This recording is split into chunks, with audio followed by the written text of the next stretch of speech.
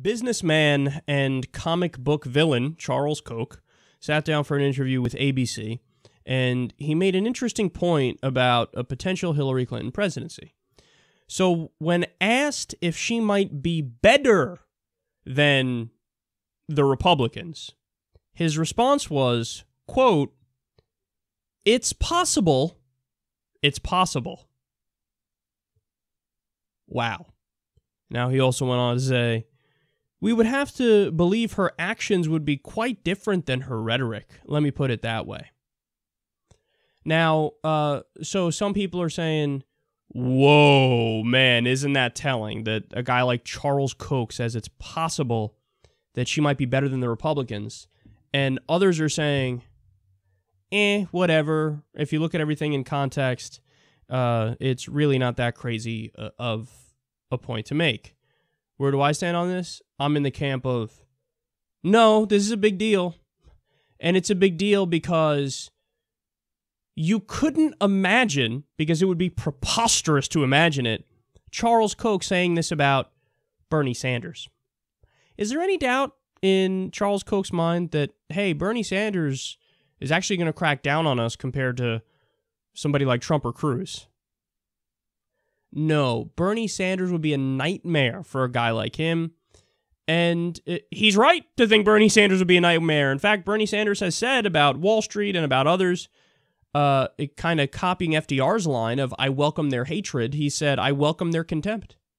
Yeah, you should feel that way. I'm coming for you. Whereas Hillary, he's like, it's possible she might be better. Now, how could that possibly be? Is supposedly a liberal Democrat. Well, that's exactly the thing is, he may be many things. He's not stupid. He's seen her record. And oftentimes in the past, her rhetoric has not matched up with her actions. And her actions have been much more pro-corporation, pro-billionaire than her words. So he's saying it. Okay, yeah, her actions would have to be different than her rhetoric. But yeah, it's possible she might be better. And this reminds me of that story about there were Wall Street insiders who met with Hillary Clinton before the election, and they gave her the green light. They're like, "Hey, I'm just letting you know, you could say anything you want about us. You can come after us just with absolute fervor and disdain." Why? Because we know at the end of the day, you're with us. We know.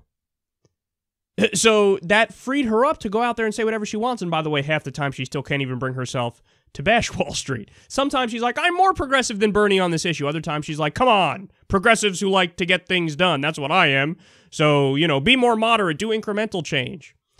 So she contradicts herself on that anyway. But point is, Wall Street gave her the green light because they know so much that she's on their side that it's like, whatever, say whatever you want. And to put that in perspective for you to think of how crazy that is, President Obama didn't have the green light from Wall Street. And President Obama hasn't really been all that tough on Wall Street. He's been kind to them in many ways. Like Dodd-Frank has so many loopholes that they went right back to doing the same shit they were doing before.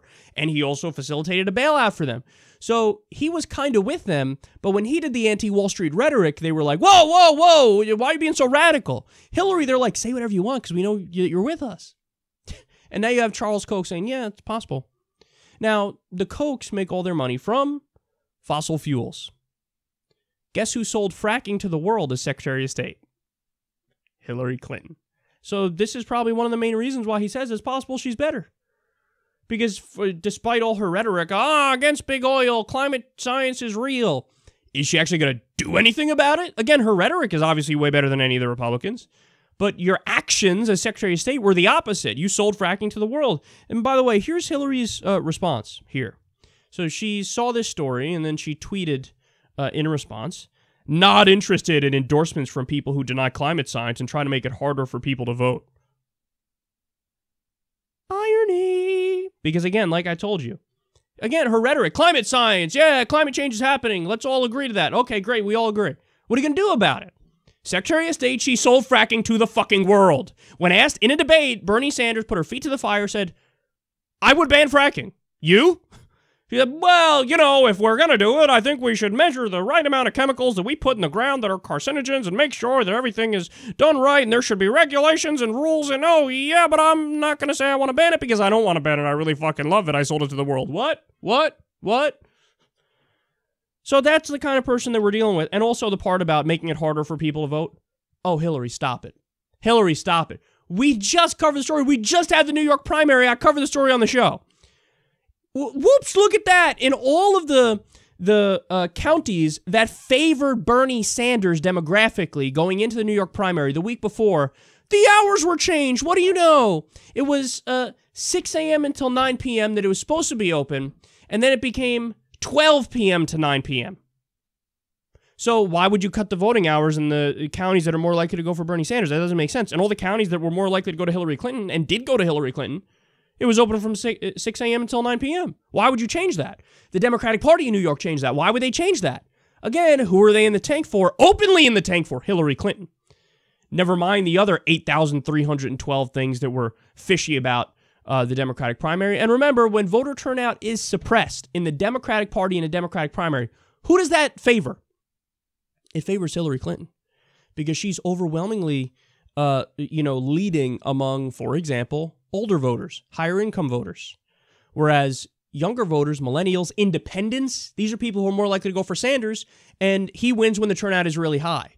So she's, at the very least, been cool with the turnout being low in the primary because that means she wins. And now she's like, why are you making it harder for people to vote, Charles Koch? Man, I really think you're wrong about fossil fuels, even though I sold fracking to the world. You have to understand everything Hillary Clinton says. You have to put it in perspective. You have to understand her history on whatever issue she's talking about, and it just ain't that good. Which is why Charles Koch says, maybe she's better. Maybe she's better than the Republicans. And finally, he also went on to say that in some ways, Bill Clinton was a better president than George W. Bush.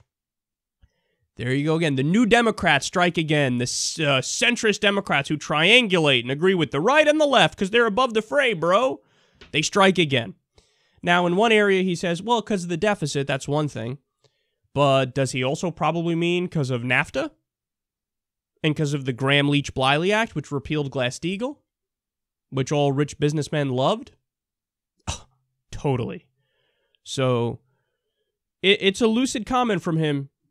He gets it. He thinks there might be a real Hillary Clinton under there that's very, very friendly to people like me. And you can't blame him for thinking that because it's probably true.